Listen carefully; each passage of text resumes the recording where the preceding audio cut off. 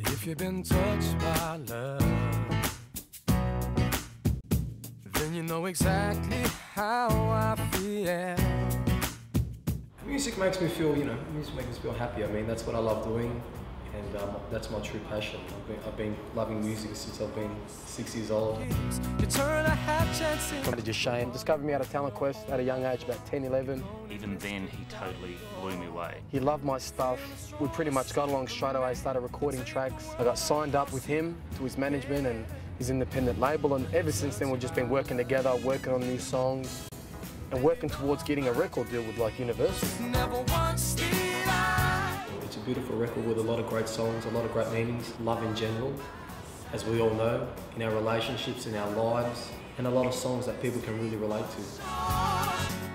Well, recording the album 10 Songs About Love was an amazing experience. I mean, working with Tom Nichols, who's worked with various artists from Kylie Minogue to All Saints, to everyone. Just put more swagger into it. It's like, imagine you're Sinatra singing this. Oh, all right, cool. Marley record, which would be odd, but okay, let's try that. And working with Jay Newland, who's actually produced Nora Jones' 2 first records. I mean, it's just amazing. My one soundbite is I try to make records that I can stand to listen to myself.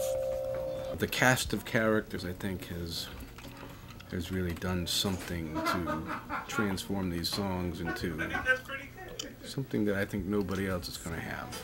Well, recording the album, it was a very real record, like all live instruments, live musicians. I never thought I'd be in a position like that, so, it was just amazing. The band was ready to go, they had the song down, and I'd hop in the booth and, we just go by takes and see how we go and see what we get out of it. So it was all pretty much live on the spot, live recording, and I think that's the way music's meant to be. He opens his mouth and it's huge. Even in rehearsal, you hear a little bit of like, oh man. There's a unique kind of sound that we're getting. I like the acoustic guitar with the Fender Rhodes and some clavinet and some of the drum loop. I think it's taking a very unique turn. I'm really impressed, man, to be that young and come to the table and, be able to deliver take after take while we're tracking and stay focused. It was good, man. It was a pleasure. Yeah, he sounds great. You gotta feel good, man. That's the only way to feel, man. I really enjoyed it. It's a great experience. It's not like every day you get offered to go overseas to New York and record your album. You can't say no. You feel as strong as Superman. You take the world across you.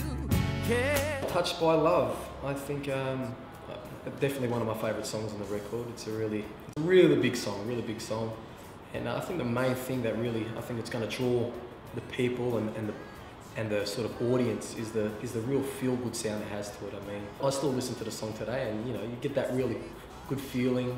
You feel really vibed after you listen to it, and it's got a great meaning behind it. I think my family's really inspired me in my life.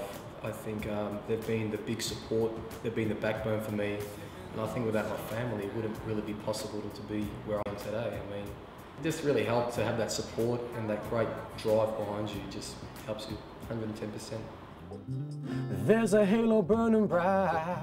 I think Halo's got a very deep meaning to it. I mean, it was actually written in memory of my mother that passed away last year. Take my hand and don't let go. This road is long and dark tonight.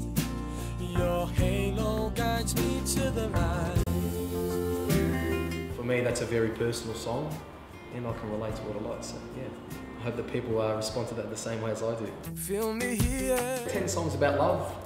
It is on the album, and it is the title track for the album. It was actually written by Phil Goldston. That's what you want as a songwriter. You don't want everybody to say, oh, that's a Phil Goldston song. You want them to say, that's an Eran James song. That's what really matters. And that's when you really hit it, when they feel it, when the song and the artist and the record are all coming from the same place.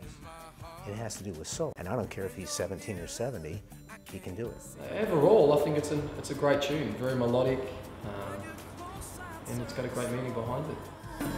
I could write you 10 songs about love. I think my music, everyone can find a liking to it, every age group.